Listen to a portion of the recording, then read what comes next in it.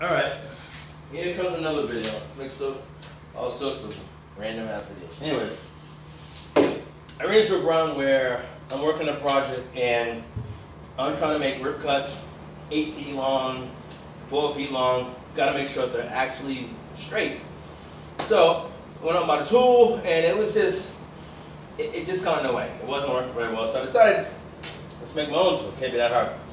It's been working really, really well. I wasn't gonna make this video because it's kind of ghetto, but you know what? At the end of the day, every cut I've made has been perfect. So, I'm gonna show you what I do. I need to actually make a 4-foot cut this way. All right, so I'm just gonna measure out my dimensions. All right, so we got 8 feet there, mark it there.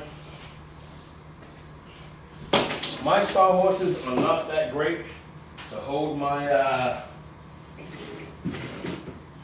wood. I don't know if there are better ones to hold such a large piece of wood, but it's working for me. So it is what it is. All right, so I'll mark my spots. Here's my speed square. Make a line.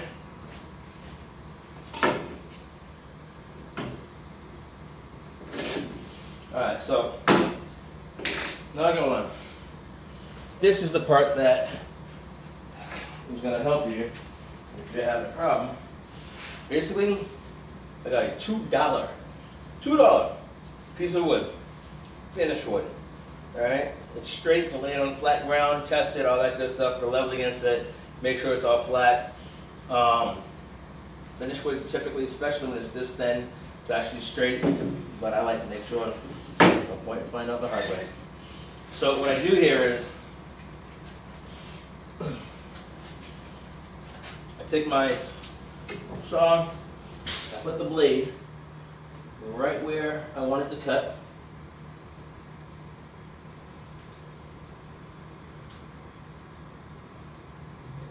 Alright, that's there.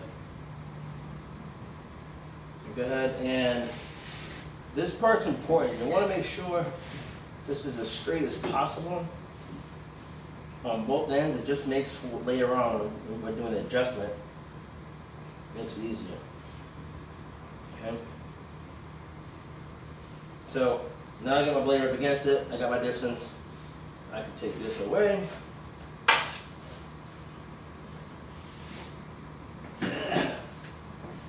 Go ahead and lock.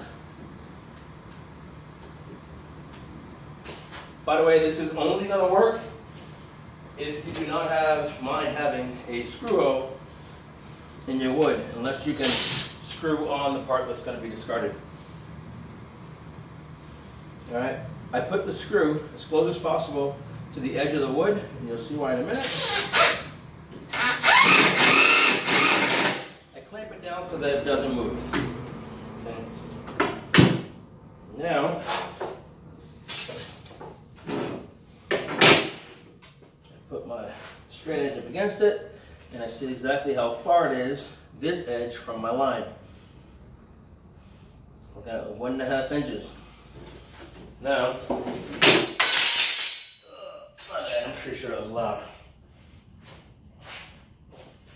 Go to the other side, make sure this side is 1.5 inches as well. Now this is why you want your screw as close as possible to the edge of the board, because let's just say hypothetically you screwed it in here. If you need to shift this, your pivot point is going to be so far from the edge, it's going to pivot like this opposed to like this, which means any adjustment up here is going to make a major adjustment down there. You don't want any adjustment down there.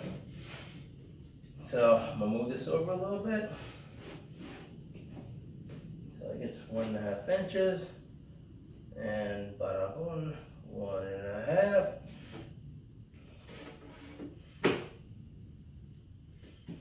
Alright, kind of a little OCD, so I have to check 14 times and cut once. I'll make well, that's difficult. Otherwise, all right. Again, clamp this down so it doesn't move.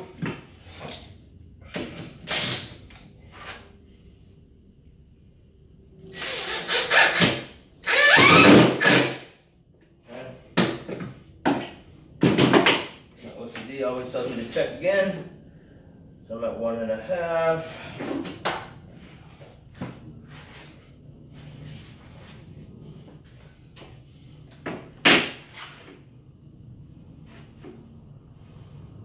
All right, still at 1.5.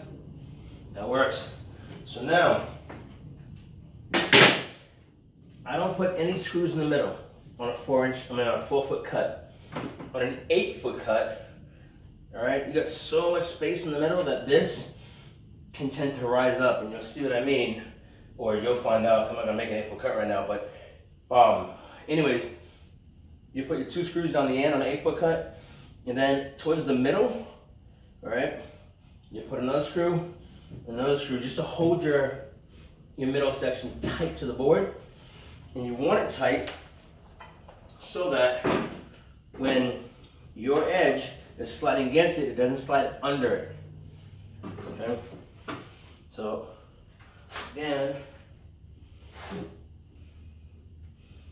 just check, make sure my blade is good, and it is. Go ahead and make my cut.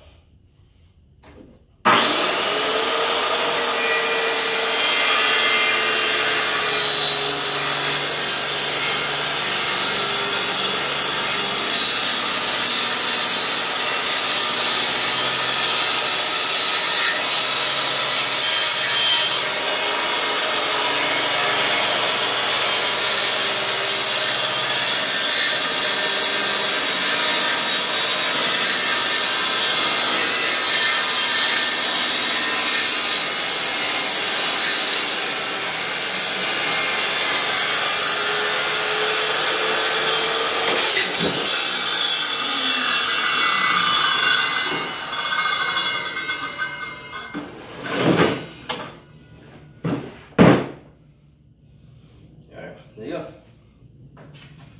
Still running the lines that I made on the back end and the front.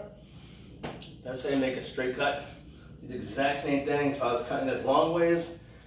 Exact same thing, except, like I said, put a screw bar here, screw bar there. Basically about 25% in, then 75% in, just to hold it down so your guide doesn't go underneath your man-made guide. That is it. It's cheap. It works.